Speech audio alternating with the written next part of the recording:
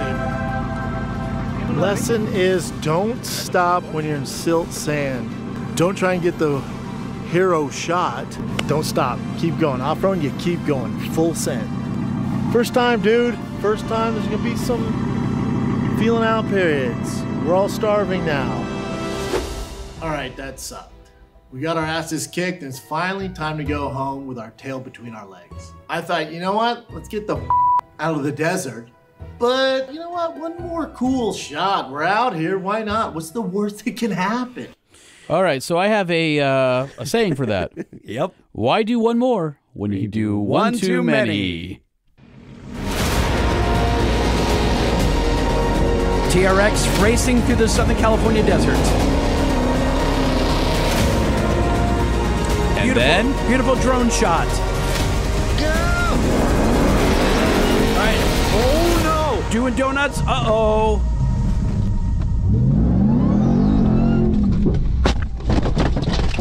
Starting emergency call to the SOS service provided by the manufacturer. To cancel, press the SOS or cancel button. On its lid. Starting SOS call.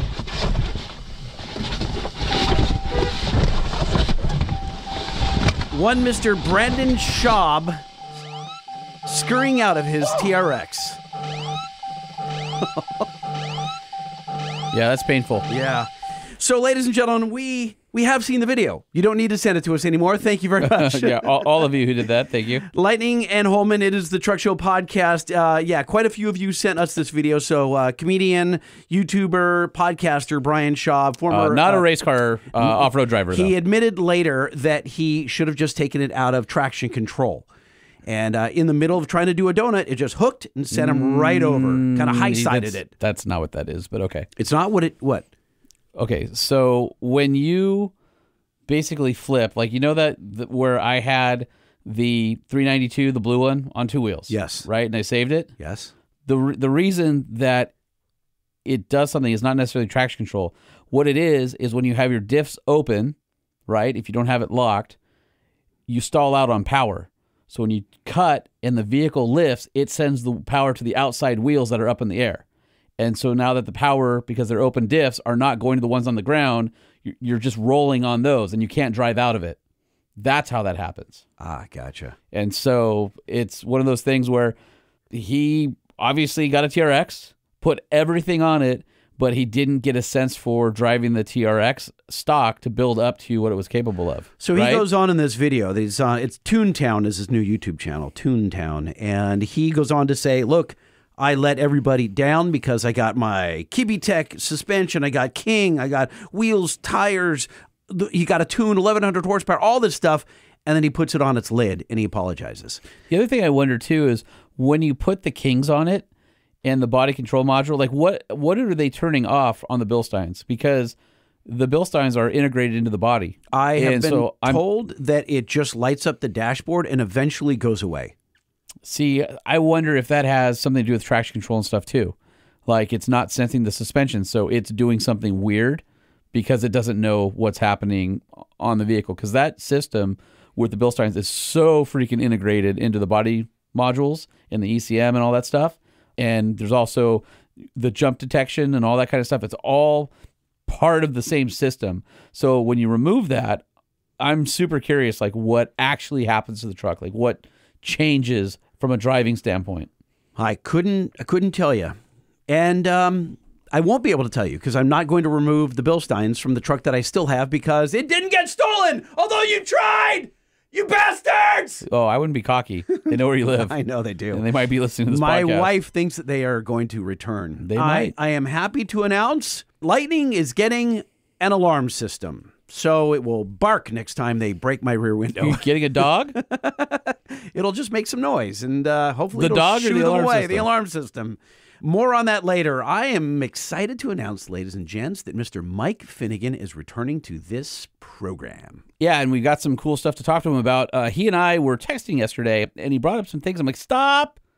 We'll talk about that on the show. So we actually stopped communicating because I'm like, I don't want to ruin the magic. How many times have you and I done that? It's like, no, I don't want to know that. Tell me tomorrow. Yeah. On the show. Save it for the show. Well, as long as you're announcing things, I have to announce that I made it through my my weekend deal down in Kissimmee, Florida, where Keystone Automotive, a huge distributor for aftermarket parts to jobbers and all that, had their big show. And they invited me down to moderate their industry expert panel. And so the room had 1,200 people in it. Holy mackerel. Yeah, we had a pretty... Were you... No, stop. Yeah. Were you nervous? Yeah, of course. 1,200 people did it for about an hour and a half, and we had some industry heavy hitters. We had Brad Aiken, who owns Aiken Ford dealership in Winder, Georgia. So paint this for me, though. This is what, 6 chairs up on a big stage? 5 chairs on a stage. So it's a panel. Yep. Okay, and you're the moderator. Yep. And do you have a list of questions, or is it a free for all? Nope. It's I have basically scripted program, and then in the middle, I'm on my own asking the questions as I see fit, and something that worked with them on for a while. And so the president of Keystone invited me up on stage, and there was buzz reels and music and live stream and cameras. It was great. I'm like, I thought it would be like at SEMA where I do a panel and there's like 100 people in the room and it's sort of intimate and you're like, hey, let's ask some questions and stuff. It's a full-on production. Like, I'm talking 20-foot screens on either side of the stage. So you had teleprompters? Teleprompters. There's even a countdown clock so you keep track of time during it. There's a Q&A. So anyway, Brad Aikens from Aikens Ford. I guess technically it's Aikens Ford, Ram, Chrysler, Jeep, Dodge. Anyway, Winder, Georgia. They are one of the biggest dealerships, and then also have, I guess, Wild Willie's as their aftermarket arm. So it's basically a dealer that has a huge aftermarket side of it also, which is pretty rare. And then we had Steve Gilmore, who's the chief designer for Ford Accessories. So, I mean, just, no big deal, just a chief designer at Ford Motor Company. And then we had Mike Spagnola, president of SEMA, who you guys know from the show. And then the last person we had was Tony Ambrosa, who is the chief growth officer for Real Truck. And so, as you know, Real Truck used to be Truck Hero. And now they're like 38 brands. They own, a ton of brands. And Tony's background was, worked at Nike for like 6 years. And then he was at Under Armour when they grew from $250 million in sales to $1 billion in sales. Oh, and then he's the guy that brought Carhartt back. And then now he's at Real Truck. So the dude has, a little bit of a track record. Quite a LinkedIn page. Yeah, quite a LinkedIn page. So we basically talked about, it was actually really interesting. If you guys are listening, care to hear it, I'll get the audio. But it was basically talking about the interplay between the aftermarket and the OEs. So a lot of shops and jobbers were there. And the idea was, you have Ford Raptors and Toyota TRD Pros, and you've got AV Bison Edition Chevys. What does that mean for the guy who's installing aftermarket parts on trucks? Is the OE getting a little bit too close? Are they starting to take your lunch? Or does that leave opportunity on the bottom end for people who couldn't afford the top trim levels to build something similar from the aftermarket? Or does that even extend the price of the truck even more? Because somebody with the top trim level, as we know, perfect example, Brendan Schaub on a few seconds ago, put everything on a top-of-the-line TRX. So the idea was walking through that process and hearing 4 points of view: somebody from the OE, somebody from a dealer, somebody from the industry, and somebody from a supplier of parts or manufacturer, talking about their points of view of how the interplay is between OEs and aftermarket. So it's pretty cool. Did it get contentious where the guy's like, you're eating our lunch? No, not really. Not really. There was a few Q&As where there were some people who stood up and to some cheers and stuff in the crowd, asked some hard-hitting questions about direct-to-consumer versus distribution and the availability of parts in that. But yeah, overall, it was a great panel. I actually had a bunch of listeners actually come up and say, hey, I love your show. And several people came up to me and Did they say, I love your work, Lightning? No. Damn. No. I had people, it was funny, they put my picture everywhere. I was on like 50 posters throughout this huge resort. You had those A-frame signs sitting all over the convention center. And so like I would be in an elevator and somebody go, you're the guy in the poster, huh? Which is weird. I was at the bar. Dude, saw you on the poster. Can I buy you a beer? I'm like, all right, well, if that got me a beer, I guess that's cool. So that was super weird. But I had several people say that was the most informative hour that they had this year, right? And so it was cool. It was a really good conversation. Well, congrats. So anyway, yeah. Pretty I would like you you to track down that audio if it's not a pain in the ass. Yeah, I'll get it. So going back to Brandon Schaub, who put his truck on the lid, what if someone's looking for like a great learning experience vehicle? Oh, I've got the perfect one. If you'd like to learn how to drive your TRX, I'll take you out in our Frontier Pro 4X and teach you the ropes of off-road driving before you get into something way over your head. When to lock and unlock the rear diff? We can do that. Okay. You know, I've taken the Frontier out and I've taught people how to use four-wheel drive and I skid did not plates. know this. And, no. Yeah, I've got several clients where I've taken people out and shown them how four-wheel drive works, what a tow hook is, and skid plates, and follow the leader and use different techniques on different obstacles and things like that. Can you teach me how to donut in it without putting it on its lid? You can lead a horse to water, Lightning, but you can't make him drink? Well, you know, sometimes he might drown. Dude, you say that, but I'm a decent driver, and I take lessons well. Okay. All right. So I think you could teach me how to do I could do that. some good donuts. We could do that in the Frontier Pro 4X. So if you guys are in the market for a dependable, reliable, well-built, awesome little pickup truck, you've got to see our friends over at your local Nissan dealership because they have got the Nissan Frontier. Been driving one for a couple months now and absolutely love the truck. In fact, took Graham McPherson from Go Fast Campers and Mike Rice out to lunch today in it. And Graham's like, this is the first time I've been in a Frontier. He's like, this thing's pretty cool. Like, how much is it? I'm like, $45,000. Everyone has that reaction. I know. They're like, I had no idea. I just never thought about it before. And it's a great truck. So if you want to find out more about the Frontier, head over to nissanusa.com where you can build and price one, check out all the features. And then, of course, they've got the Nissan Titan and Nissan Titan XD with the industry's best 5-year, 100,000-mile warranty. And Holman, you probably didn't know this. When GM striked, you know, when the UAW, the United Auto Workers, were striking, a lot of the stock parts that we use in the Banks upgrade kits vanished. One of which was the new 2020 GM oil cooler for the Duramax.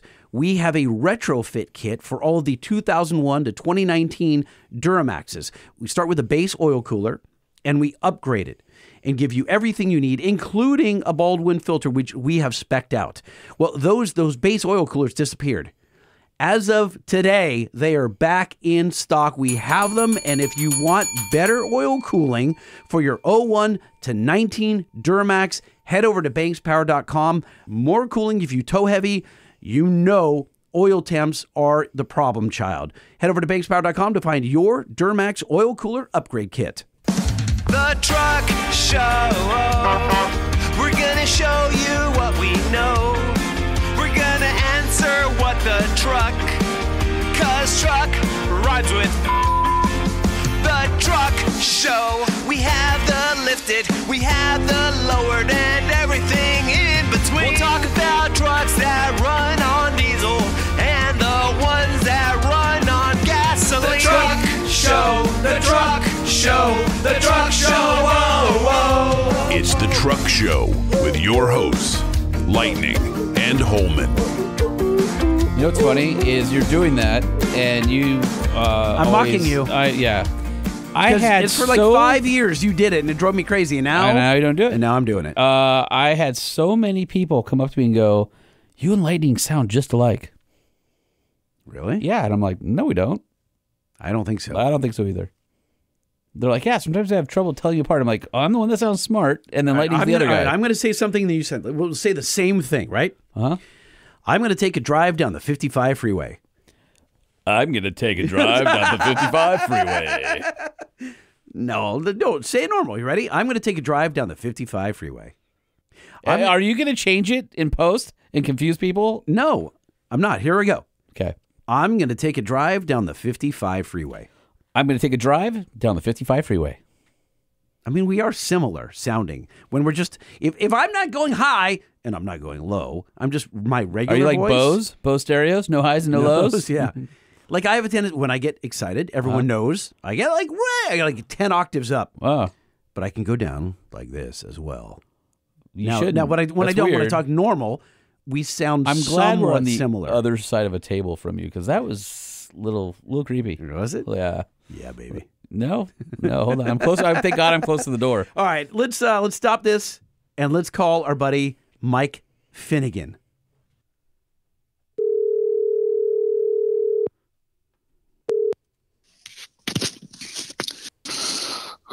Good evening. Hello. Wow. Were you in a room full of pillows? Like, what was that? Mike was in his closet. Are you drunk? No, he's in his walk-in closet full of Dixon shirts. No, I'm on the couch with a broken leg. Wow. Wait, what? Okay, hold on. We need to know about that, but just a second. Is this Mike Finnegan, president of Horsepower? 3 days ago, yeah. Okay. All right, well, you're still truck famous. Hold on. Here we go. Truck famous, hero, star, VIP, ace, big wig, hot shot. Truck famous, big shot, big deal, big gun, big cheese, heavyweight, superstar. Truck famous. That's what you are. And apparently he's also broken. What the hell happened, dude? That intro never gets old. You sound like you're on Vicodin. What's going on with you? We're going to have fun, Mike. No, I'm actually, I'm on nothing. I hate drugs, and so I'm taking anything, which is probably a mistake. So how did we find ourselves on the couch with a broken leg? How much time you got? Have you ever heard our show? It's like 4 hours long. Yeah, all of it. We have all the time. For you, anything. Okay. So here's the story. I always wanted a Datsun 510 and found one sale on bringatrip.com, and it was in Carolina, right on the coast, and I was like, I could buy a Datsun 510 at the beach and drive it to a mountain and go snowboarding, and that would be a fun episode of Finnegan's Garage. And so I grabbed my oldest son and a couple friends, and we road tripped down to Hilton Head, South Carolina, bought this Datsun, road trip to Savannah, saw some alligators, then started bombing up to North Carolina, where there's where you can go snowboarding, which is awesome. And I've been there a bunch of times, and about 2 hours away from getting there, the entire wiring harness from the dash to the headlight of this Datsun just melts down. And so far we have alligators. We have a rad old crappy Datsun with 510. Is this the yellow one that I saw on and your YouTube we have fire. Channel? Yeah, this is the yellow one. Okay. Yeah. And so we're in the gas station, and I'm like, okay, I'll fix this. This is no problem. So I send my son and one of my friends to a parts store, and my friend Joe and I just ripping the entire harness out of the nose of the car. Just set it on the ground right by the gas pumps because it's really not that busy. And we just start cutting it apart and peeling wires back together because all the insulation's melted off. And a time later, as we're doing this convertible Dodge rolls up with a really nice guy. And he's like, hey, I just met a kid at O'Reilly's, and he says he needs some help for the Dodge. And I'm like, stranger danger. Okay, you're talking son, whatever. He's got a friend with him. I'm sure it's fine.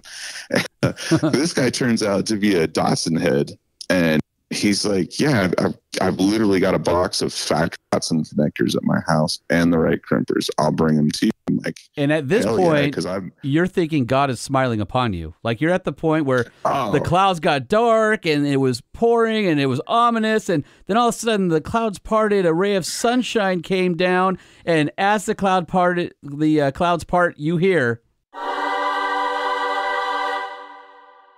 So now you're thinking, okay, all right, things went like from bad to worse to a little bit better to now this guy is coming, and you're going, life is good. We're going to be okay.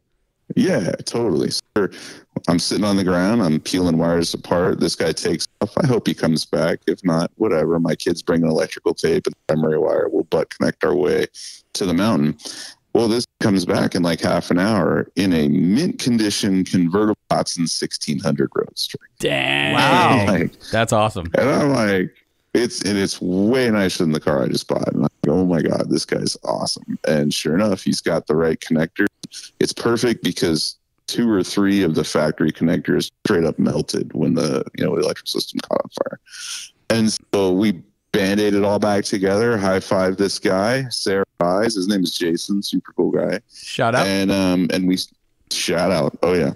And we keep driving for this place called Sugar Mountain that I've been to many times. And we get there at like 1:30 in the morning, crash at a Best Western, wake up the next morning, and then drive the 3 miles to the mountain.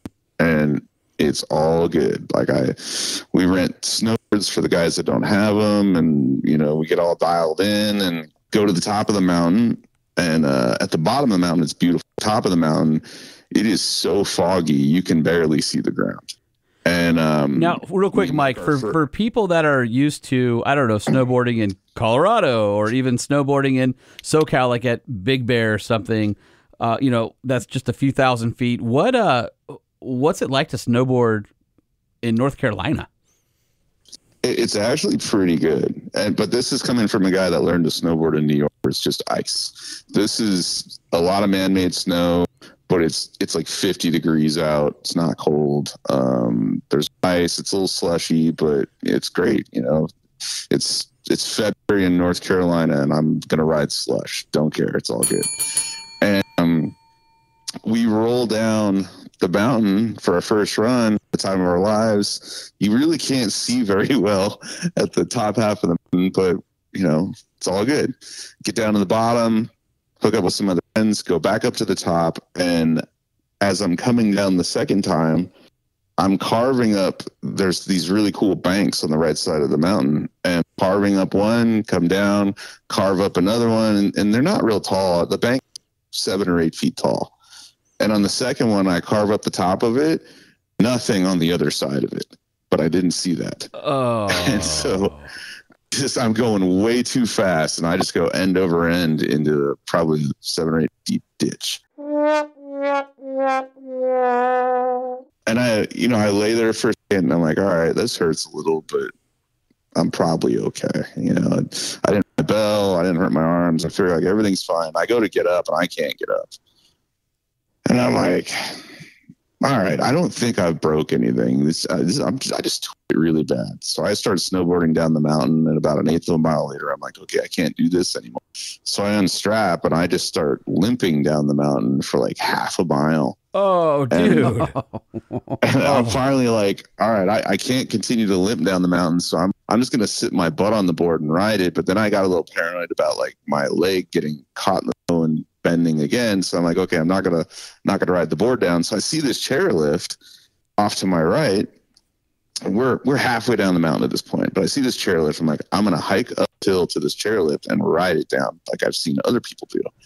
So I limp my ass up to this lift, get to it, and homeboy won't let me ride it down. No. And I'm like, Now, at that point, dude. did you say, "Do you know who I am"? No, I never literally said that. That will not happen. But I'm like, come on, buddy. I'm like, I can't walk any further. And he actually doesn't speak English. It was interesting. And I'm like, trying to make the international symbol broken. I don't think I'm broken, but I'm making it. And I'm like, come on, let me ride this lift down. He's like, sorry, boss. El Jefe won't let me. Okay. I'm like, well, will you call ski patrol? Which is the last thing I want to do. I do not want to be that guy strapped down to a gurney on a toboggan getting towed back down there, you know, just the tow of shame. But I literally have no option at this point. So ski patrol shows up, super nice guy on a snowboard. He's got a toboggan. I don't have to get strapped down in it because I'm not dying. I just sit in it. I'm kind of holding my board, and I take the ride down the mountain, which is super fun and way faster. Those guys haul ass. I dislocated my shoulder in Mammoth, and the guy hauled ass down. Well, yeah, because he's got other people to rescue. It was way more fun than me doing it on my own. They get commission off how many people they bring down the mountain. He was going so fast that when I got into the toboggan or whatever, that stretcher thing, my right shoulder was still dislocated. When I got to the bottom, it had the bouncing, snapped it back in. Well, that's part of the service they provide. Is that it? Yeah. No, so Mike's reminding me of something like when he's like, I don't want to be the embarrassment of that guy on the back of the toboggan, right? Yep. I remember I was out surfing one day. I got caught in a rip current. For those of you who don't live at the beach, a rip current is basically this channel underwater that spits you way out to sea. And so the only way to get out of it is to go parallel to the shore. And so I'm like, man, this sucks, because I was like way out. Like I was getting pretty far where I'm like, this is going to suck getting back in. So I'm going parallel. Yeah, exactly. A little Baywatch action there. And instead of some really attractive blonde running to the beach, it was two dudes. But they brought the jet ski out. Well, actually, first the boat came to me, and they're like, "Hey, dude, you okay?" I'm like, "Yeah, I'm just swimming parallel." I'm like, "Just yank me over, and then I'll paddle in." They go, "No, we got guys coming for you." I look on the beach.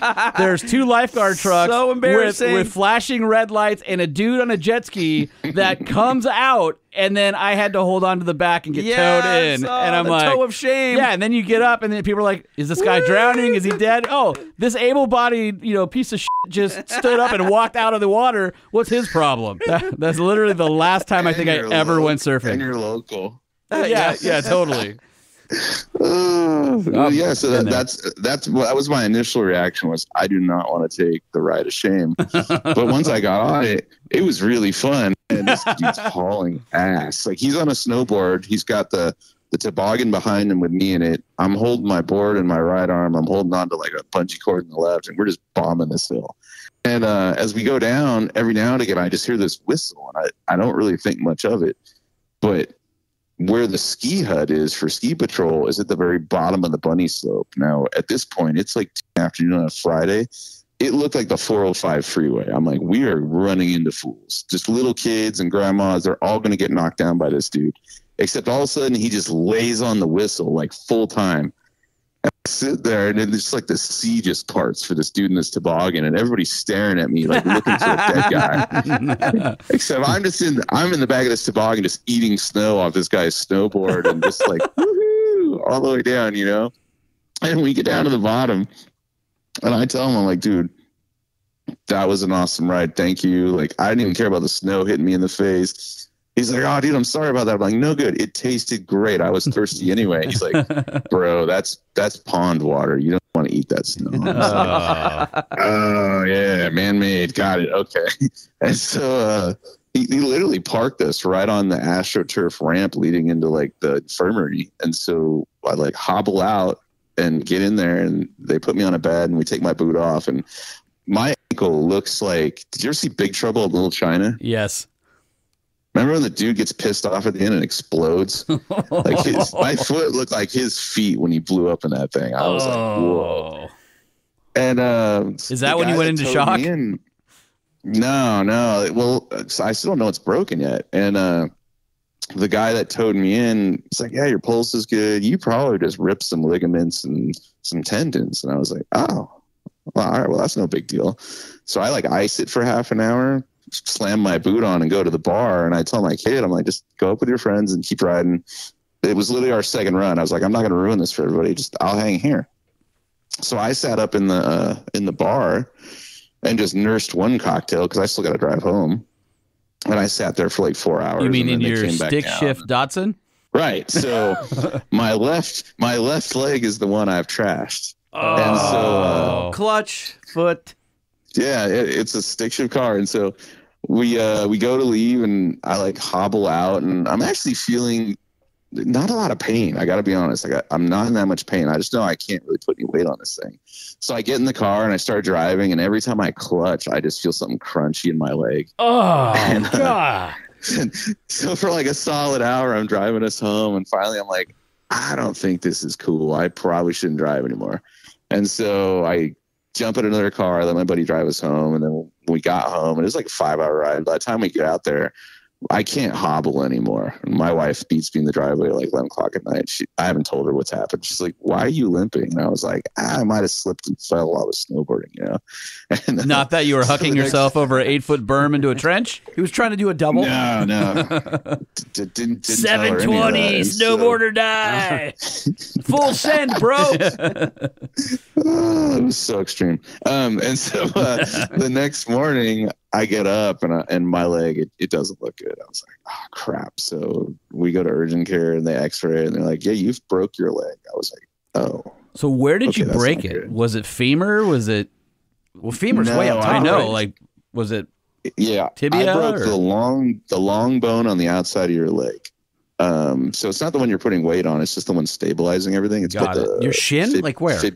Fibula, not the shin, not the one in the middle, but on the outside of your calf. We're clearly not doctors here. Yeah, so if you look at the outside of your leg on your calf, running from your knee down to your ankle, there's a long bone there called the fibula. I think is the name of it. And there's one on the inside of your leg too, and those kind of stabilize your leg and your ankle. And so the one down the middle of your shin, that's the one you put all your weight on. The other ones just stabilize you. And so I'm tripping because the next day I'm supposed to be on a plane to film Roadkill, and I had to call everybody and be like, "Hey, I broke my leg." Yeah, so there was that, and then they found somebody else, so they're actually out filming it right now in Nashville, and I'm at home, but I went to a surgeon today because I was tripping. I was like, "Oh my God, how long is this going to take?" And let me guess, the surgeon said everything would have been great if you didn't try and drive home. Well, that was the wild part. Was I told him what happened, and he looked at me like I was a psycho, and he's like, "Are you on anything right now?" I'm like, No. I'm like, I took 2 Advil last night. I said, but I'm not on anything right now because I didn't know what you were going to tell me to do. And so he's like, okay, well, the good news is if you're going to break a bone, that's the one you want to break. And if you're going to break it, that's the manner in which you want to break it. And somehow it's not moved out of the place. He's like, so you don't need surgery. He's like, you just need a boot and stay off it for 2 weeks. And then after that, you can put a little weight on it. And he's like, in 6 weeks, you should be close to normal. He says, you're going to have pain for the next year. You're going to know you did this. Oh, dude. But you'll be back to normal. I'm like, I got to be honest, dude. I'm not in much pain now. So whatever you're telling me probably can't be that bad. So how old are you now, Mike?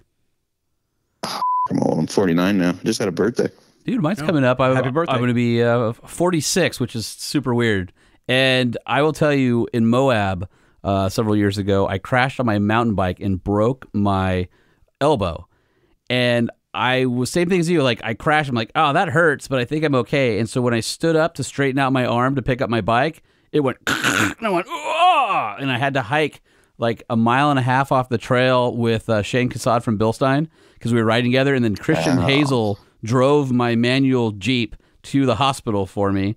And then I ended up doing all that stuff. My dad had to fly from SoCal to Moab to help me get home. And they basically give you like enough pain pills to get you through like 24, 48 hours. And they're like, after this, it constipates you. You're just on Advil. So same thing. Lots of ibuprofen. My dad flies into town and like I'm a mess. Like I can't move my arm and it's like I can't sleep. It's crazy. Hang out in town for a few days, head home. And like my dad trying to shift my Jeep. He hasn't driven a stick in like, 25 years. I think after about the first 7 or 8 grinds of all of my gears, I'm like, get out. So he's like, your mom's not going to like this. So I ended up driving home because it was my left arm that I busted. So I still had my legs. I still had my shifting arm. I think we called my mom and she's like, so is dad driving? My dad's like, no, he won't let me. And she's like, what? And I drove the whole way home. I'm like, yeah, no, we got this. But that reminds me of that where same thing where you're like, I can do it. But I'll tell you, dude, it's a year. It's a year, at least. It sucks.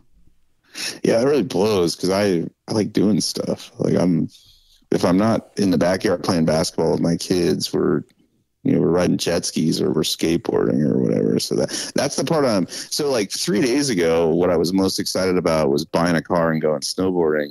Today, what I'm most excited about is the idea that I can walk from the refrigerator to the kitchen table and only just one trip. Funny how priorities can change so easily. Yeah. Oh, dude. Yeah.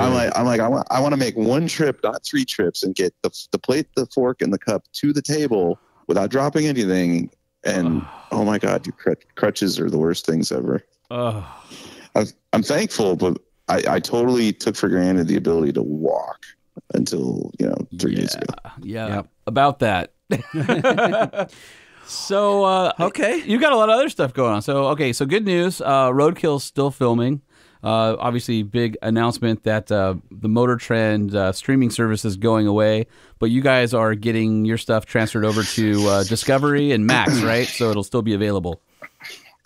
Yeah, it's a weird time right now. Super weird. Yeah. I found out, I think I found out after most people found out that Roadkill will be on Max. A lot of the other Motor Trend shows are going to Discovery Plus, and the Motor Trend app streaming service is, I love the term they used. It sounds so great. Sunsetting, yeah. Sunsetting. at the end of March. For those of you who don't know, it's going away. Yeah, so basically, long story short, there was a joint venture between Motor Trend, its previous owner, and Discovery. Warner Brothers bought Discovery, Warner Brothers Discovery, the new company, finished buying out Motor Trend, and so now they're making the changes that they wanted, and they obviously didn't need 3 streaming services. And they didn't need print either, did they? Not in the off-road space. They No, didn't. they didn't. Or a podcast. Nope. About trucks. So Yeah, and if you're a subscriber, this time I feel like it's slightly better than all the other times. Because, like, I remember when they started shutting down magazines when Holman and I were there, like, if you subscribed to, Sport Truck, all of a sudden you would get, like, off-road or gardening. Like, stuff either you one. You weren't asking for it, At least in this case, they're like, okay, Motor Trend subscribers, you're going to get Discovery, which, is going to have a lot of home renovation stuff you might not care about, but they do have car shows. Yeah, they do have car shows. And And I heard that the Motor Trend price, which is like $5.99, is staying for now for the Motor Trend subscriber, even though they're getting more on the Discovery platform. So that's cool because, like, I remember when they, shut down four-wheelers, like, oh, we're going to move you over to Motor Trend. And I'm sure all the four-wheeler subscribers were like, sweet, I always really, wait, what? So no, it's good because it's Discovery is a good network. They've got all the Gold Rush shows and all the, that kind of stuff. What? Isn't Gold Rush on History? Is it History? No, I think it's Is it Discovery. Discovery? Oh, it is Discovery. I think so. Yeah, but they might be owned by Discovery too. Yeah, who knows? I don't know. I thought they were two different companies. History was one, and then like History is A&E, that company. Yeah, with like Smithsonian. Or something, all that stuff, and then Discovery, HBO and all that, and Discovery. Yeah, I've always been Discovery is Shark Week, dude. Come on. Yeah, so once a week or once a year, whatever. Exactly. Yeah. Bottom line, Roadkill's still alive. Freiberger and Finnegan are going to be out in the world doing things, except for the couple episodes because Mike had to go auger himself into a trench. So, Mike, before you were a Crip, you were working on a 3,000 horsepower. Damn, dude, ouch. Not even GIMP, just a straight Crip. Just straight up, dude. It's him and Snoop Crip walking. Straight up smashing on the guy, exactly. man. Yeah. So you were working on a 3,000 horsepower Billet LS mystery car. What's up with that? Yeah, the motor's together. We're about to dyno it, actually. But what is the mystery car? Because I don't. At last I saw, you hadn't announced it, so I'd like you to do that here, please. I would, but I'm not on any painkillers, so it's not going to happen. Boo. No, I've learned my lesson about saying, look at this cool thing, and by the way, it's not going to run for another year or two, and I don't have any content, and so like I have a Cadillac that people have known about for 2+ years now. It still doesn't run, and so I have a F100 just like that, Mike. Yep. Yeah, you guys know, and so I don't want to say anything until it's actually happening. I can appreciate that. I can. So, but can you? What's up with the 3,000 horsepower engine? Can you tell us the story behind that? Yeah. It doesn't belong in the car I'm putting it into, as usual. That Datsun 510 is going to be sick. It probably weighs as much as the Datsun. Probably. It's LS based. It'll have one turbo. It's a Noonan block with CID heads, and it's being built by a guy named Stefan Rossi, who's actually local to you guys. He's in like Torrance, and he's got a company called Ace Racing Engines. It's cool, and I went LS because if the goal for the car is it's going to be a street car that I'm going to drag race to do events like Hot Rod Drag Week. And if you're going to go to an event like that and you're going to break like I normally do, it's good to have something other people have. And so, totally parts availability. Right. If nothing else, I can borrow a starter from somebody, or I can go to an AutoZone or O'Reilly and get some parts for this thing. So that's why I chose an LS motor. So you and I were texting yesterday, and then you're like, hey, by the way, great coming on the show, but I got a question, and that is I need to buy a new truck. And I'm like, no. We're not doing this here. We're saving it for tomorrow.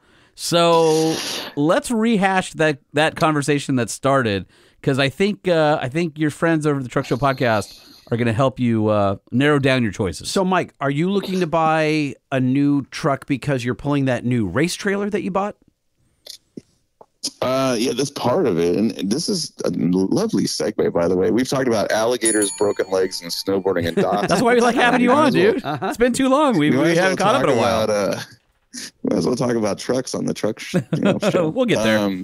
Yeah. So as you know, I've got an issue where I've owned a lot of Ram trucks, and they're great. I still have one. Some say it's more than an issue. Some say it's an addiction or a disability. It's one of the two.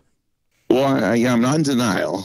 I mean, I still look at them every day. There's ones I haven't experienced. I kind of want to, but not today, Satan. That's Did you see the wait, hold on, back up. He said ones that I want to experience. Right. That's weird.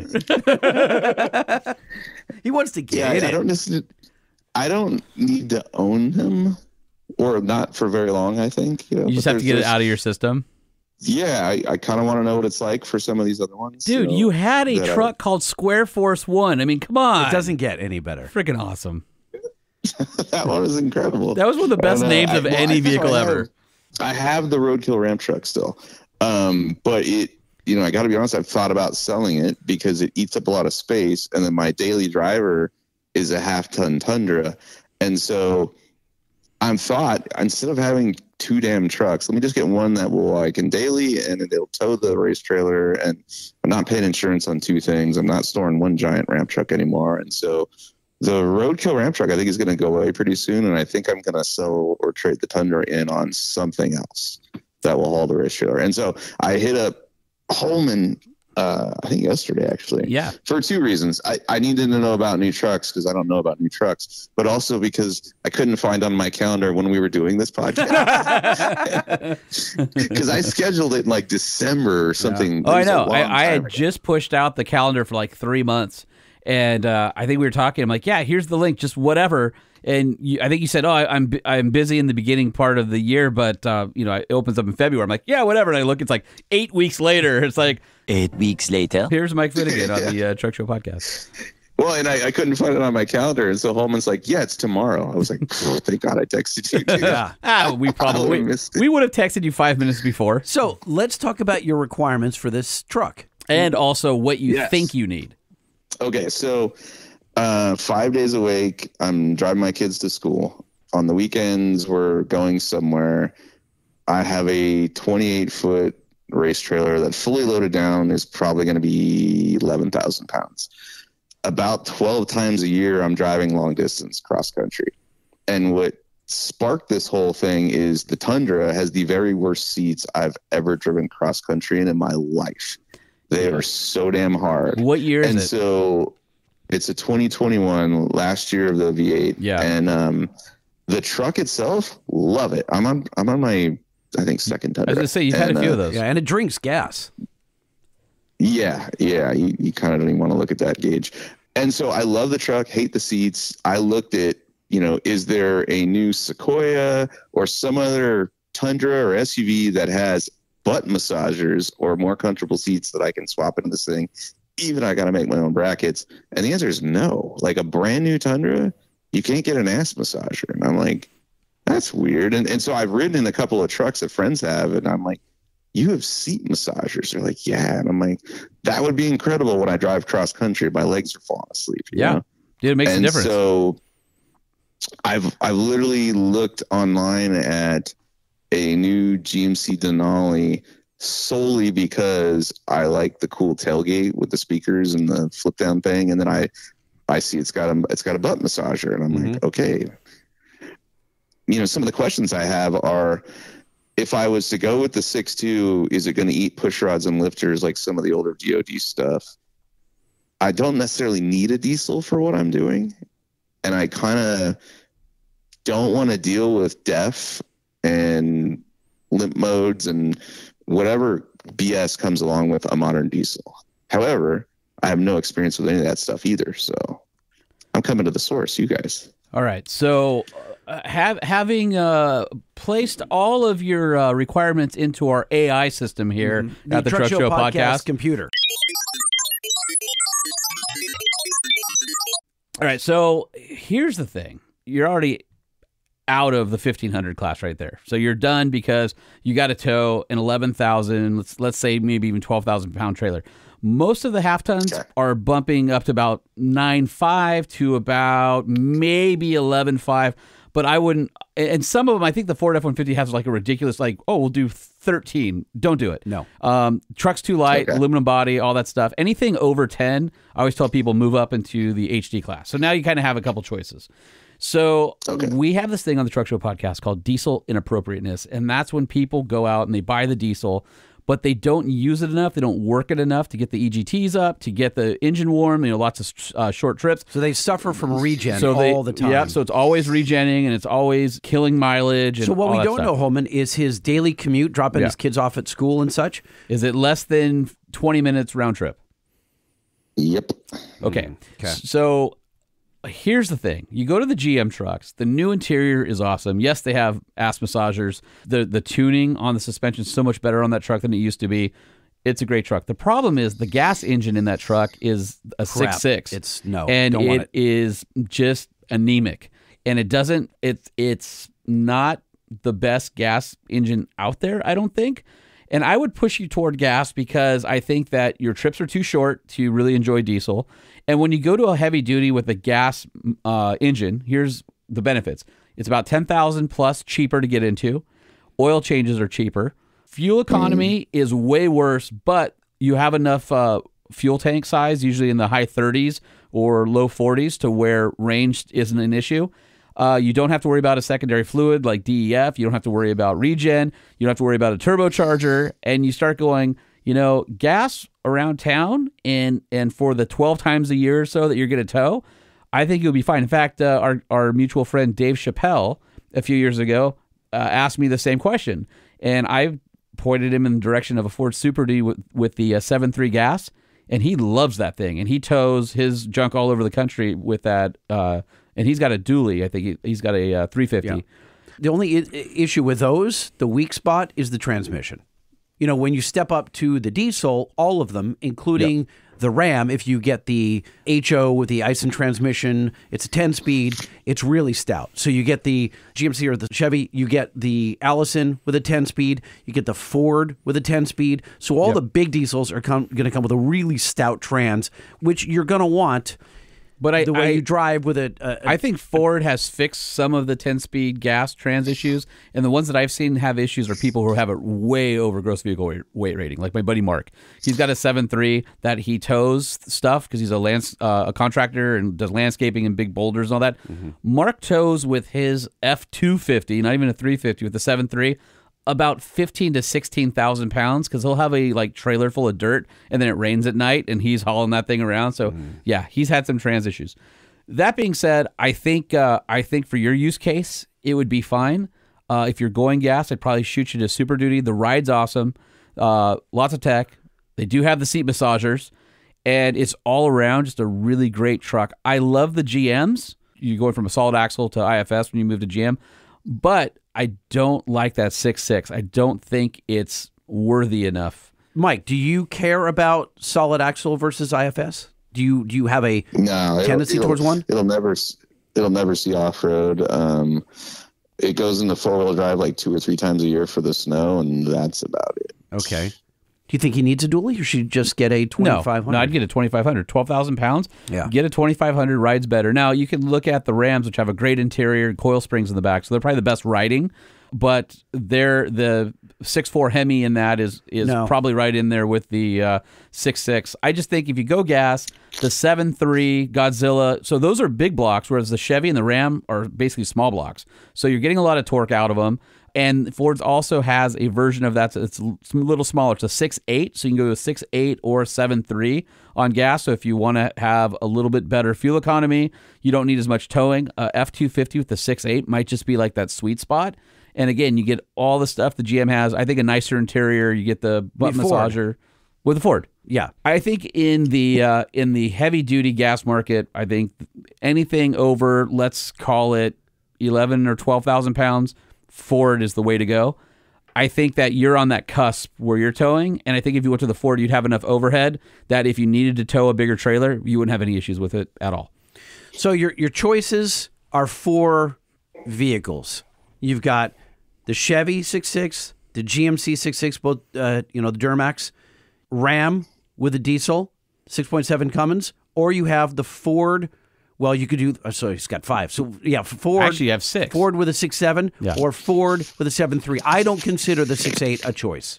Why? Because I think he's just going to work it too hard. I think he's going to end up with a lot a more big block. gear. I get it, but no, it's. You're just saying 7.3. you just say because it's the bigger engine. No, you should go because for the it. bigger engine. Yes, and he doesn't care about fuel economy. He's been driving a Tundra. You mean it's like Lightning's he's been. biased. He has a TRX. Yeah, he you know what his license plate is on that thing, right? Stolen? Oh wow! Wait yeah. a minute. Wait, Did you hear the story about that? Story? Yeah, I follow him on Instagram. So his license. When I get a new truck, I need to know all about the defeat device, so that can't happen to me. By the way, Lightning's license plate is Yummy Gas. Just so you know. Lightning, I don't know if I messaged you or not, but I have a friend with a killer GPS tracking company. No, you did not. I have it on Okay. I have it on everything I own, and Oh. it's incredible. Yes, shoot us that info because I've got a bright red Wrangler 392 that I'd like to keep for a long time. So I haven't announced this, and I don't know when that's I going to should air. hope But that gets stolen for you. the guys from CompuStar are going to be flying down from their home base in Seattle and installing a full system with Drone Mobile, which is their GPS. So there you go. I'm going that route. out. All right, so Mike, Going just that send route. me your information for your friend, and then No, we'll I'm still very interested. We need to talk about it for sure. Well, I think the thing lately is everybody's stuff's getting stolen. I want to help the world. I want to talk to as many security and find out as many options as possible. I've got an AirTag hidden in mine behind a bunch of layers of bolts and stuff. So, and then there's a way if you pop a AirTag apart, you can take the speaker out so that somebody can't ping it and find it in your vehicle, and then it totally works fine. Then there's no noise. Yeah, dude, it would. So we said this on the podcast. You probably didn't hear it because you were up breaking your leg. But my truck wouldn't exist. My truck would be, I don't know where it would be. Mexico? Probably Mexico. Yeah, it would be off road at some cartel owner's house. Yeah. And You know what they do? if They'd steal it, and instead of using for drug running, they'd be like, "Oh, this thing's got a nice sound system in it. It's got 20-inch wheels, all blacked out. Dude, it's got Willwood brakes. Yeah, the boss is going to be all over this the whole one. thing is, dude, it's so weird to know that they were so close. They were so close to getting it.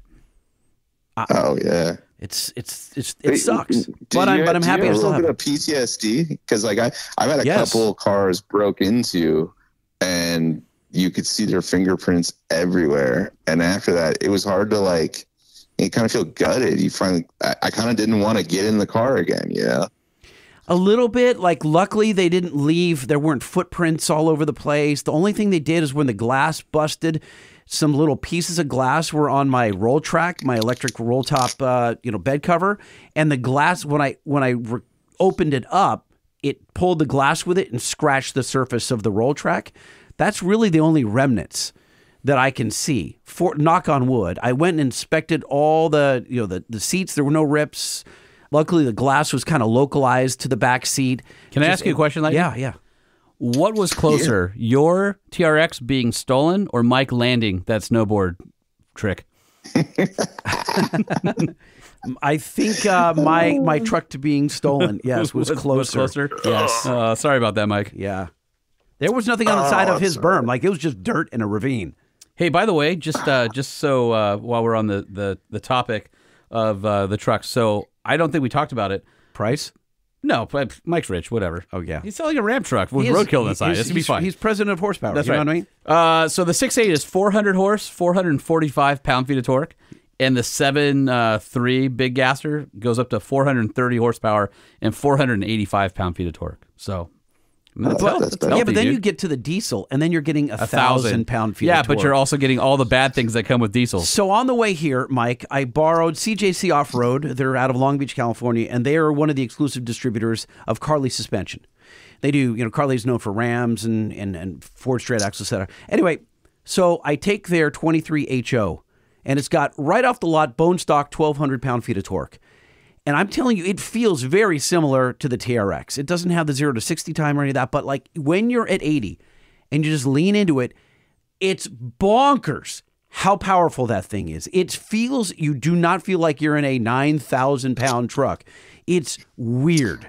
The acceleration is just nuts. And I can't imagine how easy it would. So I pulled with our 19 Ford at work at Banks. I pulled with our 22 Ford, and those have been wonderful. I can't imagine pulling with the HO. It's just a Are you about to machine. say too much power? Nope. I saw it forming. I saw your lips forming too much power. I wasn't going to. You need to be called out on that immediately. I wasn't going to say that. Oh, I wasn't man, going to you're say close. So I was going to here's what I say. have to say about that. I was going to say mania. My ramp truck has 1,300 foot-pounds of torque. The thing's a beast. The problem with diesel is the same problem I have with full-time electric vehicles. When you run out, you better have planned ahead. More than once, I've been like, whoa, I'm really low. I need to get some diesel.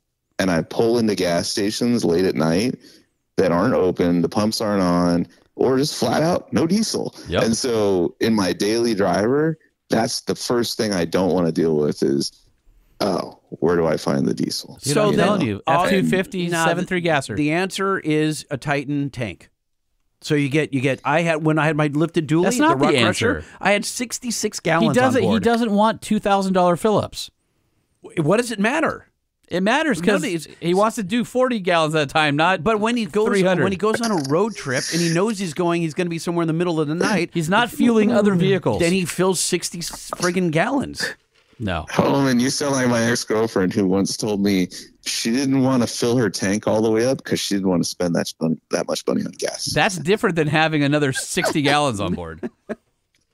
By the way, I have a 392, and filling that sucker up every time So hurts. I had the midship. I had a 60-gallon tank midship, and I had a 33 where the spare tire was. So I had 99 gallons. Yeah, but the problem is you couldn't go board. through it fast enough, and you had an algae bloom by the time that you used it. I didn't. You called our friends over at Stable? I could drive to Havasu and back without filling up. Yeah, but you still had to pee. I do remember when I was at Sport Truck, I did an article with a company called Transfer Flow, I think was the name. Yeah, of it. sure. They're still And around. I had a toolbox transfer tank with a nozzle and everything. And I had it in my 96 Chevy Crew Cab dually. I remember which is that a truck. 454 gas motor. And filled it up twice, never used it again. See, there you go. I'm telling you, dude, get It's- the Super Duty gasser. You'll be super happy with it. I'm actually going to look at it. Do it. I'm going to look at it. I've never considered myself a Ford guy. And I got to be honest, I haven't looked at them since the last time they screwed up the way a dually looked, where they basically just took a fleet side bed and put fender flares on it. I literally haven't looked at one since then because it was so just All right. off-putting. Go drive a gas GMC if you can find it, because I guarantee you those are going to be really hard to find on the lot, especially as a Denali. So just drive, just tell them you want to drive a work truck or whatever, just so you get a feel for that 6.6. I guarantee it'll be a lot easier for you to find a 6.8 or a 7.3 gas Ford Super Duty because they're in much higher demand.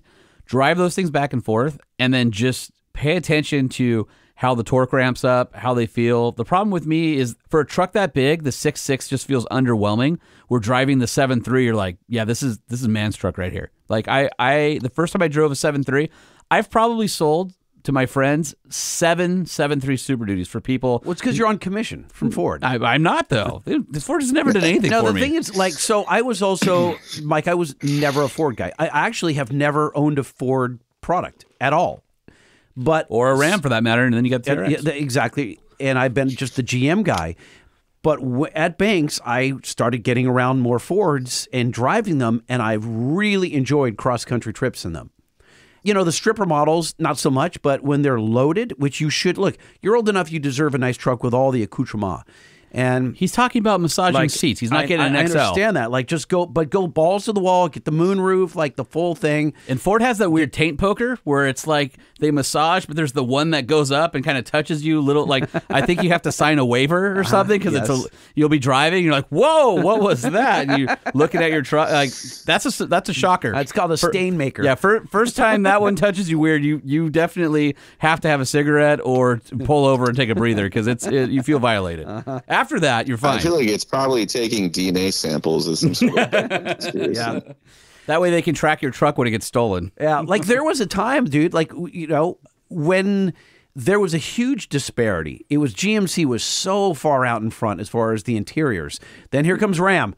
All of a sudden, Ram is just baller. No. And you know how many people are behind? Do you know how many people are listening to you right now and swearing at you? Really? Oh, yeah. Well, then who was out front? Ford always had nicer interiors than GM. Really? Yeah. Then the GMC... And Ram had horrible interiors until about 2009. Right. And then all of a sudden, and then the last generation, I mean, obviously Ram has the best interiors of anybody now.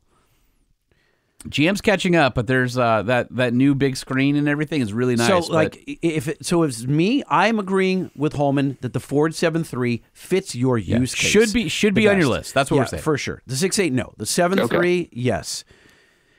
And then same engine, by the way. If you say I'm not going to do the gas, I think I should go for the diesel because maybe that 11,000-pound trailer is going to get fully loaded, and I'm going to GMC 2500 Duramax. Probably, and then the Ford 6.7 and the Ram last. Yeah, the Ram's a little utilitarian now with the Cummins. It's not as nice and refined as a daily. That's not saying you can't do it. I still love that truck. I absolutely love that truck. But for your use case, driving the kids around, hooking up a trailer here and there, you need four-wheel drive to pull your boat out of the ramp, all that kind of stuff. I'm thinking we gave you some solid choices. But here's the deal: we don't charge for this service, Mike. But what we do want you to do is come back and tell us what you ended up with. Oh, that seems fair. All right. Okay. All right. Yeah. We'd love to see you come out here and walk into our studio at some point too. Are you ever back? Did you say that this because he can't walk right now? Yes, that's 100%. Gotcha. Did you see what I did there? Yeah. You know, if I thought you still had one, I would, but I heard it's like under your house or something, or in your she shed right now. Or something. I don't know. We have a shed. We built a studio. It's not a studio. What the hell's that? It's a shed studio. Mike, I don't have we had him on the show since we've been here? No, I think this is not. Okay, this is the first time. So everyone, Universal, the guys from Bill Stein stopped by. We've had a lot of guests in this studio, and everyone has the same reaction, like, this is much better than I expected. They think it's going to be like a tin shed. That was your reaction. It was my reaction. He's like, we're not doing a podcast. But that was for different shed reasons. In your backyard with lawnmowers. Different reasons. It's because I thought if perception's reality, and if they thought we were doing it from a shed in the backyard, like, no, I'm not going to advertise with some podcasts, But look, they're in freaking Finnegan's got advertisers, and he does it in his garage. So, dude, what are you talking about? We have a 43-inch TV. We have surround sound. We have a mini split. I get it, but There's it's in your Dr. backyard. Pepper fridge right there. But it's in your backyard. Okay, because you have no backyard that could do this. It used to be cool when we were like, oh, we're at Motor Trend. It was big sounding. And then we're like, oh, we're going to his backyard. Okay, we're in Motor Trend's backyard now. What do you want from me? Well, but it worked. So congratulations. All right, Mike, I got one last question because we always have to go back to food. Living in Georgia, but being from out here in Orange County, what do you miss the most? Like, what's your fast food or restaurant? Like when you're craving something and you're in Georgia and you're like, damn it, I can't have that out here. What is it? Any Albertos, Rigobertos, Humbertos, okay. hole-in-the-wall Mexican Can food. you explain this to me? And Lightning, I have asked this question, and I know we have a lot of Southern California listeners.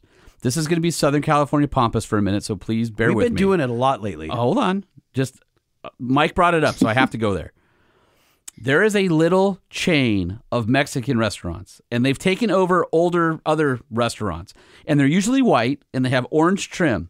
And just like Mike said, it's Albertos, Albiertos, Rigobertos, Umbertos, and it's the same menu, and it's the same looking restaurant with a really similar logo, but they're all named different. What the hell's up with that? Can anybody explain this to me? So, before anyone answers, in Long Beach, there's I think 7 liquor stores, all called Eddie Jr. or Eddie's Jr.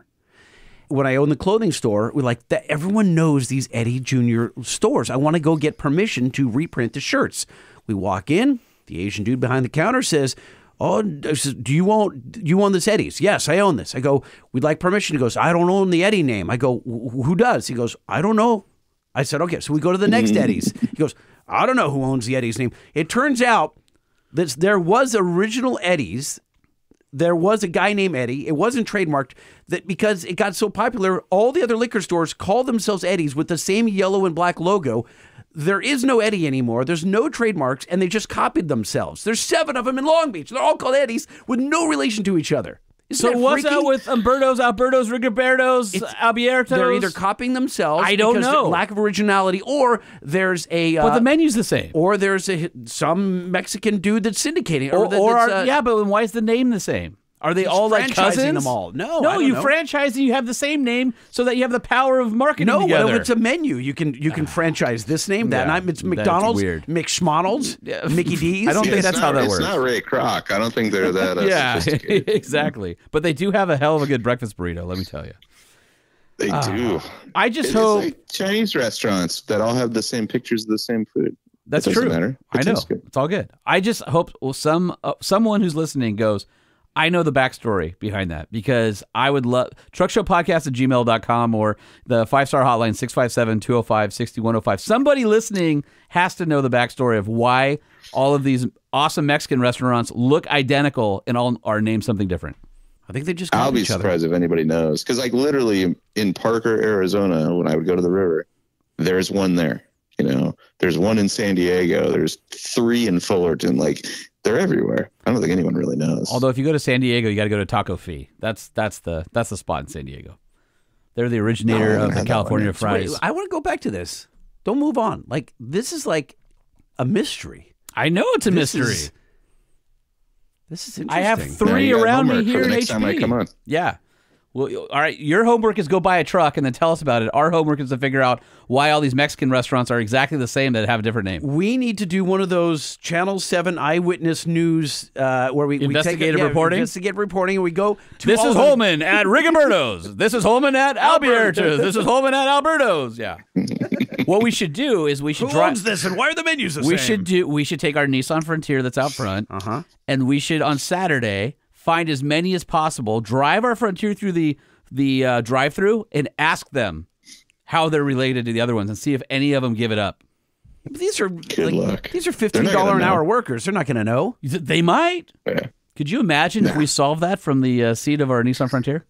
They're not going to know. Like when I was a kid, my first job, you're lucky if I even showed up. I'm not going to know. He doesn't Well, know But when I was in he doesn't know the college, company I kept Wikipedia. getting jobs just to get the uniform. Like I quit 4 jobs. I'd get the uniform and peace out, and then I'd wear it to a house party. Well, thanks I for was a showing up to cable the guy. podcast. We got nothing for you. Yeah. We can send you a shirt. We got a shirt for you. Wait a minute. Hold on a second, Mike. Which because those are things you don't Did you give just call away. him my mic? No, I said Mike. Where I need that drop for like what was the Disney Mike Pixar Yes. Scully. Scully. Mike. Monsters Inc. Where do you still have those jerseys? And if so, which ones are they? No, I don't have them. I was a Jiffy Lube tech for like a day and a half, just long enough to get the shirt. Okay. I was a cable guy, just long enough to get the shirt. Okay. And Toys R Us. Oh, dude, what would a Toys R Us? No. Basically, He smock. He stole the Jeffrey costume. Technically, I never actually worked at Toys R Us because I didn't show up, but I got the shirt. Dude, I have kids at home. If you're listening, don't do that. That's No. horrible. Yeah, that's not cool. I was very young and foolish, and look how I turned out. So don't do that. No, they're going to look up to you because you're a big YouTube star now. You know what I have? I'm a guy with a broken leg on a couch right now. You know what I have on my shelf in my office? No, Carl's Jr. 69. that's cool. Yeah. A lot of people have that. Yeah. Well, they were hard to find toward the end. I'm just kidding. That is actually really cool. I have a Coors Light jersey, a Bud Light jersey, although it's not cool anymore. I have a Lightning Lube jersey. I have 4 Lightning Lube is funny though. 4 7-Eleven smocks. Uh-huh. I think Why? I probably have so many weird ones. You already named them. Dude, I'm on a cross country trip, and I see off to the side Lightning Lube. I'm like, I'm Lightning. I need that. I go in there and I said, "Do you have a shirt I can buy?" They're like, no, we've got those that are super dirty over there. I pick one up. It's grease stained. It's an extra large, and I mean it's freaking stained. It's scuzzy. And I brought it to a place in the valley when I lived in Burbank, and I gave it. And I go, I'll pay you extra money if you can clean it up. He gave it back to me. Looked brand freaking new. Yeah, because a uniform Still have it. shirt. Yeah, it was amazing. That's how they make those. Lightning freaking lube. Why don't you wear it? I can see both you guys in Foot Locker jerseys, you know? Would I get a whistle though? Well, that's what happens when stripes. Lightning when would this be in ladies' podcast- Foot Locker though. When this podcast doesn't work out, That's where we're gonna going? Need those. So, Mike, when you're mobile again and you're out this way, Let us know. let us know, please, because we would Yeah. love to have you in the pod shed. I'll actually be out there. I think in 4 weeks. I'll hit you guys up. Dude, seriously. Yeah, let me know. Yeah. All right. All right, we'll do. Let's do it. Okay. Well, dude, miss you. Sorry your leg couldn't handle the pressure, and hopefully you heal fast. Thank you. I'm just too extreme for these bones. That's all. Well, man, that's a nice, hell of a nice birthday present for your last year of your 40s. If you guys don't watch Finnegan's Garage, you're missing out. I have one last question regarding this. Holman. Okay. Yeah. Mike, how does it feel to be just shy of 1 million subscribers? Does it eat? Does it eat out you? He's at 925. Like, He's at 925. I'm like, oh, it must hurt. He's like, how come I just can't get? All to right, 1 Truck Show million? podcast listeners, unite. Mount up. You know what you need to do? Get Mike over 1 million. 75,000 of you. We need you. Sub Mike's channel. That would be insane because YouTube's a weird place right now. YouTube doesn't care about subscribers anymore. No, they don't. So, they don't. They care about shorts. They finally admitted that to me in a meeting. They're like, yeah, don't worry about that anymore. I was like, okay. So I stopped asking people to subscribe because it doesn't matter. I want the plaque. I didn't get the plaque. I know, for any right? Of the other milestones. Like, I don't have the 100,000 or the 500,000. Why not? I would. You have to sign up or something. And that's BS. You do not. Gail Banks has one. He got the 100,000. We're about to get. Do you think Gail would notice if you took it off his wall? Hell and yeah! Put He's Mike so Finnegan's proud of name that. on it. Yeah, he's so proud of that. Send it to Mike. I'm telling you, Gail's like, he loves it because younger people come over to the office. He's like, yeah, I'm a YouTube star. Yeah, please don't sick Gail on me. I don't want him telling the whole internet I'm wrong. I've seen him do it to other people on the internet. Yeah, I had a guy come up to me and he's like, dude, you know Gail Banks? I'm like, yeah, we got to lunch and stuff all the time. And they're like, dude, that's cool. He's like the industry's Uncle Gail, and he gives no f***s. No, awesome. No, he doesn't. Did you saw the Pedal Commander takedown video? Oh yeah. Oh yeah. Like I said, I don't even want to know I have a YouTube channel. Listen, Mike. Dude. Mike, here's what you need to know. You need to get rid of the ramp truck now because something is telling me Gail is going after ramp trucks next. No, he's and you need to make sure you get the most amount of money out of that thing. I know firsthand that Gail loves Mike. I know that. There's zero risk of that happening. He loves Zero. you more now that he has more viewers than you. No, I actually love Gail, and I loved visiting and doing magazine stores there. And I got nothing to say bad about Gail. Do you remember? Actually, really, dude, the podcast we need is all of us. We need Gail, Mike, you, and me in a room. That would be mayhem. That would be great. That'd be a great podcast. I would enjoy it because I always learn stuff from him. Okay, well, Mike, it's been great catching up with you. What are you laughing at? Because you're ending segue. This is like the 8th time we've tried to end it. We just love Mike so much. I don't want to. You know what? Let's call our next guest with Mike on the line. No, Mike has to go heel now so that he can be full strength when he comes out here. I can tell he's wrestling with something. There's quite a bit. He's putting of duct tape around his boot. I'm putting my boot back on. Yeah, it's time. It's got to contain those bones, man. All right, get some sleep and rest up, and we'll talk to you soon. All right, thanks, guys. All right, buddy. It. All right, miss you. Talk to you soon. Thank you. See ya. Man, I feel like it has been forever since we've read email. Truckshowpodcast@gmail.com, lightning at truckshowpodcast.com, or Holman at truckshowpodcast.com. You email? Yeah. I email? Do it. We email? That's right. Everybody email. Type it up. You email? Proofread. I email? Send it. We email? Click it. Everybody email. All right, who's going first? Want me to start? All right, go for it. All right, this one is, oh, shoot. This is not a good subject line. Never got a sticker from Tommy. Hey, guys, listening a couple episodes ago, and Sean said to holler if we never received a Nissan spotting sticker. So I'm hollering. Attached is the screenshot of the email I sent on March 10th of last year. Oh, it's only a year away. Tommy, well done, Lightning. I did Tommy dirty. Yeah, you did. Ouch. All right, Tommy, I'm going to continue to not send you stickers. No, I'm not kidding at all. Stickers. I was kidding. Sending you a sticker. Here we go. All right, Jason Gaynor writes, "Good day, Jets. Lightning, I'm glad you had the forethought to add the super secretive anti-theft device. I was shocked to see your post on Instagram. I thought I would share a story about having 2 vehicles stolen. When I was 19, I worked at Philmont Scout Ranch By the way, that's awesome. I went to Philmont, spent a week there, did a 50-mile hike at Philmont. I knew you were going to say that. And then I worked at Lost Valley Scout Reservation here in I've been to Lost California. Valley as well, yeah. Yep, I worked there for 3 summers.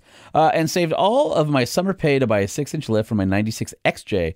Pretty dumb to lift it that high, but I was 19, so oh well. I drove the Jeep for about 5 months, and while visiting my college girlfriend in Charlotte near UNCC, Rough Hood, I left my Jeep at my friend's apartment complex and walked back with her to the dorm.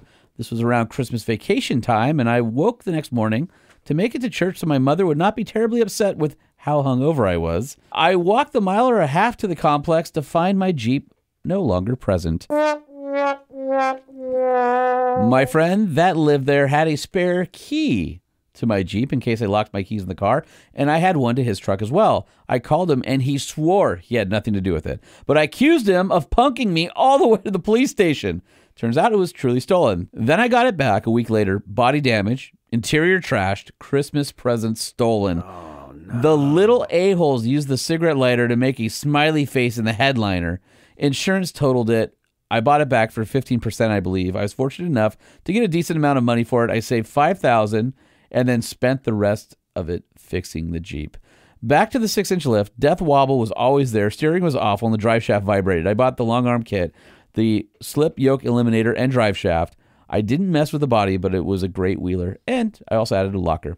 I saved the $5,000 to buy a 1995 Dodge Ram regular cab 5.9 4x4. It was kind of a piece, but it was cool to have 2 vehicles in college. Fast forward 2 years and the Ram needed an alternator.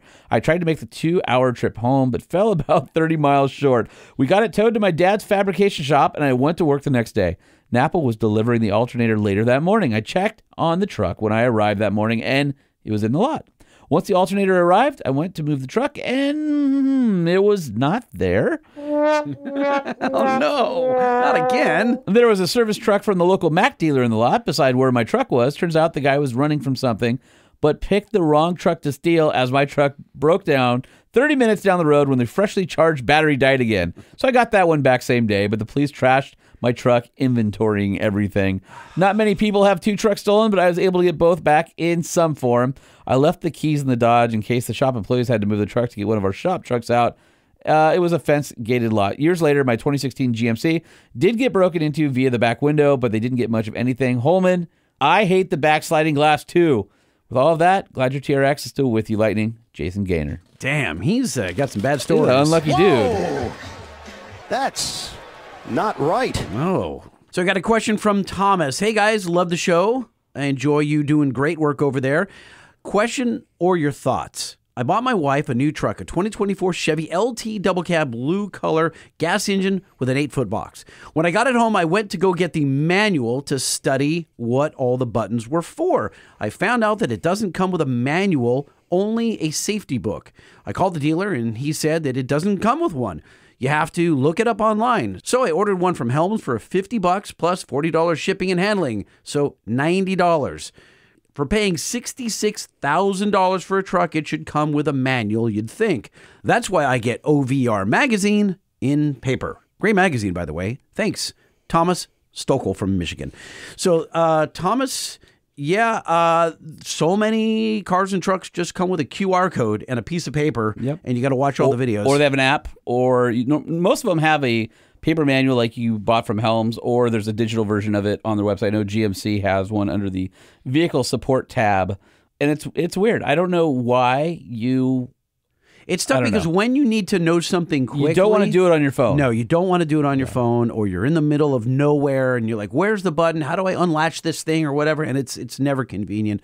But they're trying to save paper and be green and all that stuff, and it's easy. Yeah. And as a manufacturer of parts, I will say that it is easier in one respect, in that it's more convenient, because if I do an installation video or a how-to video and I realize I've either changed how the functionality of the thing works, I can change the video, leave the QR code the same. And so you as a consumer don't know that I've changed it 10 times, right? So that's convenient for us, and we can kind of evolve with the product. I still like paper manuals. I agree.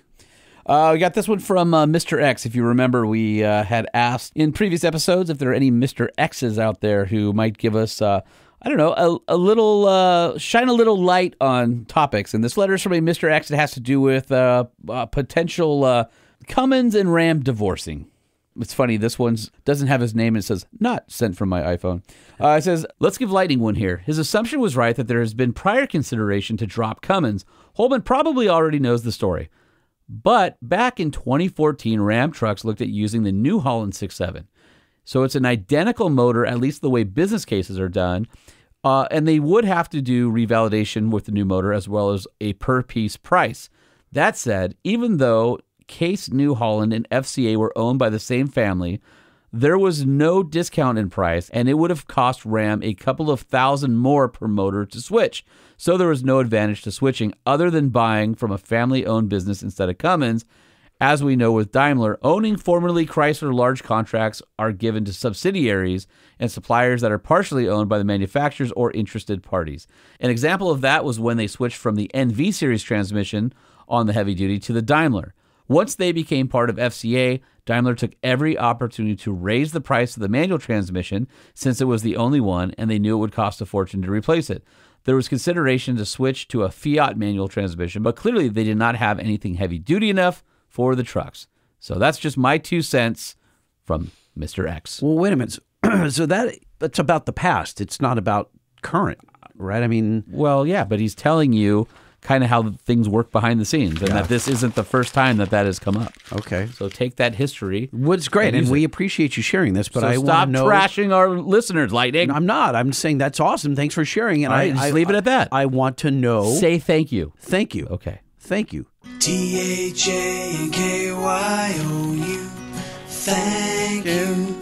Thank you. I just want to know, is Ram going to dump Cummins? That's what I want to know. And no one's telling us that. Truck Show Podcast details from Ryan Kornblum. Hey, whole man and frightening. Hey, it's Ryan here. Send you guys Canadian snacks every once in a while. Yes, that's you. Ryan, thank you very much. It's very kind. Hey, Lightning. Ugh.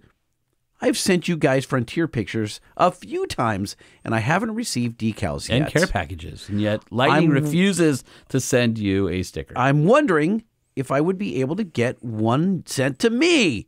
And when might you guys get some merch? So, Ryan, God's honest truth, I've sent you stickers. I swear to you. I have sent them, and some Mountie in customs has them on his truck. I'm telling you, and I was told to send them just regular USPS, United Postal Service, because then you don't get tariffed or whatever happens across the Canadian border. I sent them. I don't know why you didn't get them. I will resend them, and I'm going to send them to your office address this time. And also put on the note, no Mounties. No, I'm not going to do that, please. Okay. All right, got this one from Trevor Nemero. Says, CARB in-use off-road diesel-fueled fleet regulations. And he says, when you wonder why construction takes so long and costs so much in California, and he printed out these new CARB requirements, which say, as you may be aware, California Air Resources Board, CARB, uses new in-use off-road diesel-fueled fleet regulations went into effect January 1st, 2024. The revised laws can be found in California Code of Regulations, Title 13, Section 2449, General Requirements for In-Use Off-Road Diesel-Fueled Fleets, and Sections 2449.1, Performance Requirements. And according to this, the requirements are as follows. Among other requirements, CARB's new regulations require owners of applicable fleets to procure R99 or R100 renewable diesel for all off-road equipment 25 horsepower or greater, maintain fuel log records and or proof of inability to procure renewable diesel, submit annual affirmations to CARB by March 1st that the fleets comply with the performance requirements outlined in Section 2449.1, or submit proof of applicable exemptions, obtain annual certificates of reported compliance from CARB, and maintain records demonstrating renewable diesel fuel compliance for a period of 3 years on a rolling basis from the date each fuel transaction is completed. What a pile of steaming horse! Oh, my God. So that's every tractor all in California. Yep. And everything else that uses diesel. Think of all the equipment. Generators, probably. Dear God. Yeah, it's just... Come on. Somebody needs to get elected in here and then just start cutting regs out. It's ridiculous. Can't do anything. Then I got one more. All right, well, I was just going to tell you, did you hear some of this other wacky stuff that California tried to do this week? No. So this one is from Cameron Street, and I think this is Cameron out of Brisbane, Australia. From what I recall, His email says, still haven't received my stickers. Well done, Lighting. Cameron, I don't know if I've sent them to you. I'm going to say I haven't. So he did include his address back when he originally emailed me in June of 23. So, Cameron, I'll send you some stickers. Sure you will. All right, lightning at truckshowpodcast.com, Holman at truckshowpodcast.com, or the general email inbox, truckshowpodcast@gmail.com.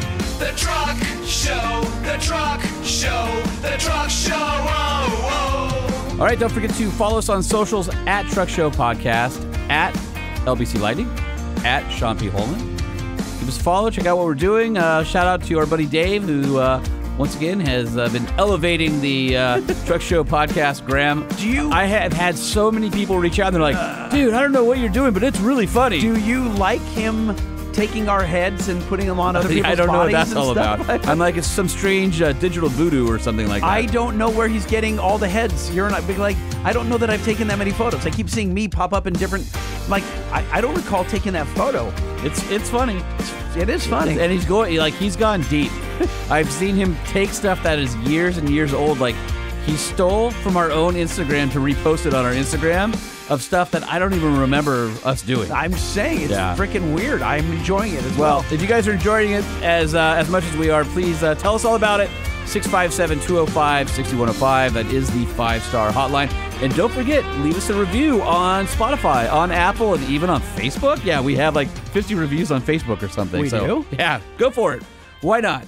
And please don't forget to send us your events. We've got quite a few events coming up in March. Don't forget to head to truckshowpodcast.com and click on the events tab, and you'll find out that from March 6th through 10th is the Arizona Classic Bronco Stampede. From March 14th through 16th in Myrtle Beach, South Carolina is the 35th annual Run to the Sun Car and Truck Show. From March 23rd to 31st in Moab, Utah is the annual Easter Jeep Safari. March 30th in Kernsville, North Carolina, that would be the Kernsville Jeep Jam. And if you have something in March that you want us to throw up on our events page, please email us, truckshowpodcast@gmail.com. I don't think there's much room on that calendar page. I think there's like 80 events on that page so far. Keep them coming. All right. Keep them coming. All out. I got nothing but time, ladies and gentlemen. I don't have a day job. I don't do anything at night. All I do is just events. Just send them to me. I'll do it. It's fine. Hey guys, it's Miles, your producer here. Hey, what's Lightning. up? Yeah? I'd be happy to help you with uploading events, but I'm just a computerized voice. I don't have arms, hands, or fingers. I cannot type. I'm sad. Weird. All right. Well, I don't want to end the show on that note. So thanks to our good friend Mike Finnegan for coming on and sharing his recent woes with his bum leg, but also allowing us to help him choose a new truck. And of course, if you're in the market for a new truck, head on over to nissanusa.com or your local Nissan dealer, where you can check out the Frontier, the Titan, or the Titan XD. Put a Nissan Titan on your potential shopping list, and I'm sure you're going to be impressed with what you see. And if you're not a fan of your oil temps running hot, and head over to bankspower.com. What about your co-host running hot? Yeah, you always run hot. Yeah. Anyway, if you don't like your oil temps running hot when you're towing, head over to bankspower.com, where you can get an upgraded oil cooler kit for your 01 to 19 Duramax. You will enjoy having those temps where they should be, in the middle of the gauge and not in the red. Head over to bankspower.com to find yours. Would you say it's the equivalent of having holes in your chonies? Wait, what? Keeps your insides from overheating. The Truck Show Podcast is a production of Truck Famous LLC. This podcast was created by Sean Holman and Jay Tillis, with production elements by DJ Omar Khan. If you like what you've heard, please open your Apple Podcast or Spotify app and give us a 5-star rating. And if you're a fan, there's no better way to show your support than by patronizing our sponsors. With the larger turbo, the modified P-pump, bigger fuel delivery valves, and new head bolts, Chase has informed us that we should be taking our Cummins wagon from 300 horsepower to somewhere between 800 and 850 horsepower. Yeah, buddy.